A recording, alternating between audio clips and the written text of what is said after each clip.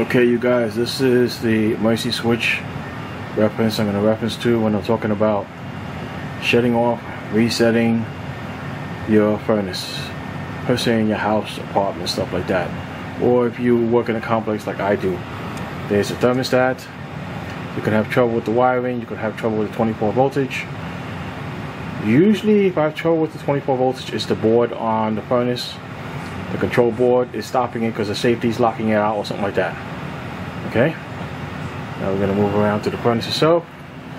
I know things are going to be out of focus because I'm doing this handheld and I'm also manual focus here. Okay, there is stack going out. The one going in sideways is actually for the hot water tank, so they go out one stack. Okay, over here is my 3 line sets.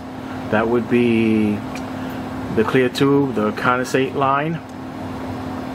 The bare copper pipe is the high side, and the insulated copper pipe is the low side for when you need cool temperature AC. Okay, behind there is a PVC pipe, and that's protecting the condensate line because the squirrels eat it up. I still have to close up a hole up there. Haven't done it yet. I don't appreciate the fireboard. They should not be fireboard installed here because they go bad, they fall apart, crumble, and they get on the A-core and they get dirty and they gotta get cleaned. So this isn't the greatest installation. The person who does this installation doesn't work here anymore. He knows what he's doing, and I didn't agree with him on this, but this is the route he decided to take. Okay? Now I'm gonna see if I can take a seat here. See if I can adjust things a little bit easier now, including aperture to get more light in here. Alright, can you guys see that little window right there? That is where the board is behind the PC board that controls this, and sometimes you'll see flashing signals there. If you see one steady light on this unit, it means it's good. If you see flashing lights, there's trouble codes that goes behind the top door, which goes in this top section right here. Let me see if I can show you that real quick. Okay, there is the top door, and there's the information I was talking about. Okay, behind it over there is the bottom door. Okay, so one of the things to look for is that window if your unit's not running.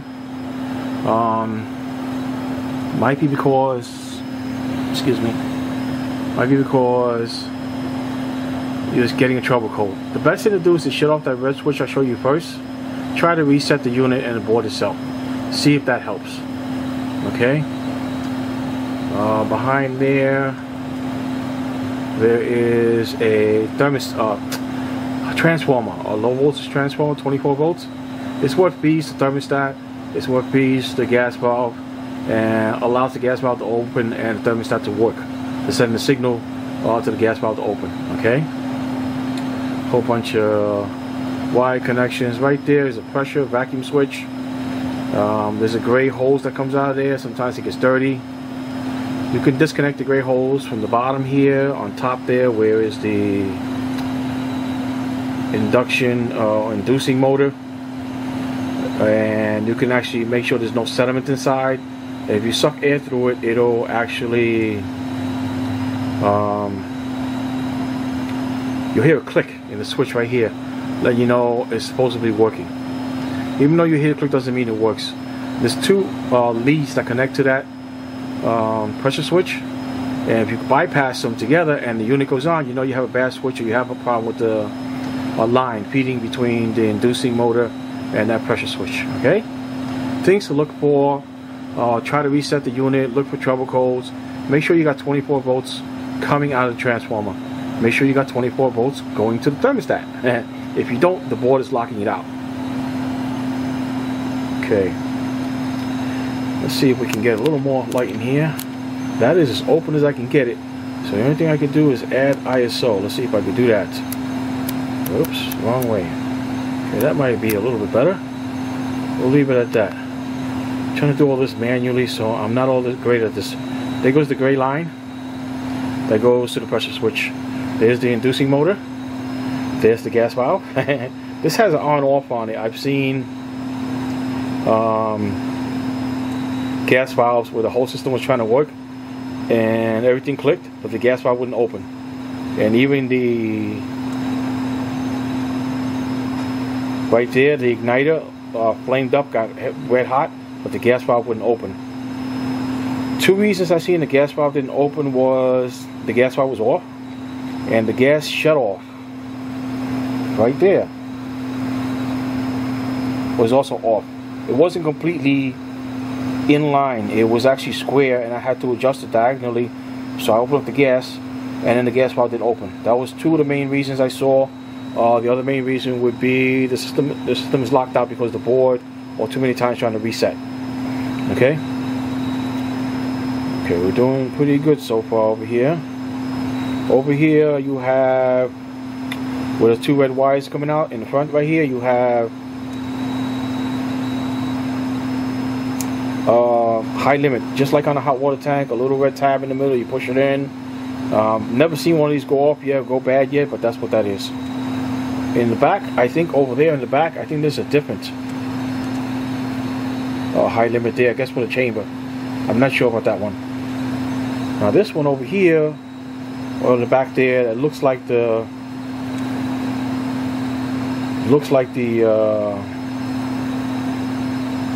flame sensor is actually, the igniter is actually a flame sensor. This gives me a lot of problems. They get dirty, corrosion on them, oxidation, whatever you want to call it, sediment, and I have to scrape it off with a knife and put it back in or change them out. It's cheaper just to carry a bunch of new ones with you, change it out, so you know you're not coming back to clean it again. Just change it out, work for another year or so. Okay? Some of the problems to look for, some of the problems to note. Okay, I like to call this a gas tray. People might call this something else. Just the bottom of the furnace unit, whatever they want. Okay, this is a down system, so the air that goes through the vent system has a return on top. And the return on top forces the air down, so you will almost always see the gas tray on top and the A coil, excuse me. So see the gas tray on top, and you will see the A coil on the bottom. Okay? There goes the condensate PVC line going to the condensate pump. The plastic tubing going up, and it goes across here somewhere and gets picked up there. Okay. Okay, there goes the condensate line right there. Now you guys can see that. Okay, the clear tubing. Okay. A coil is a different story. We'll discuss that later when it comes to the cooling season. Right now we're in the heating season. So I'm trying to give you as much little detail as I can. If your furnace is not working, move my seat back, sorry.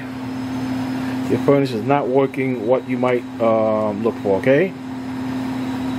So you got your pressure switch, 24 volt supply, 24 volts to the thermostat, 24 volts calling on the gas valve. Make sure the gas is on, both at the gas valve and at the gas line. You will see your igniter light up. I have seen these igniters with that white clip right there, and it's broken. I have seen them broken. Actually cracked right in half. Not many times. Never had to reset the high limit. Did change it once or twice. Never got a trouble call for that. Flame sensor. Had to clean a lot, change a lot, get the line going. I hope this is helpful to get you guys at least look at your system. If it's not working, before you have to call someone, you want to turn the power off. Don't touch what you don't know what you're touching. I use a multimeter, a BK position, TRMS. So it's about less than 3% inaccurate both ways. So about 2%. It's very, very accurate, and it's much better than per se an analog meter with a needle. Those things can be up to 30% or more inaccurate. So not a good deal when you're working on something so precise like this, for voltage and vehicles or something like that. Okay, I guess that's all I have for you guys. You guys have any more questions, let me know.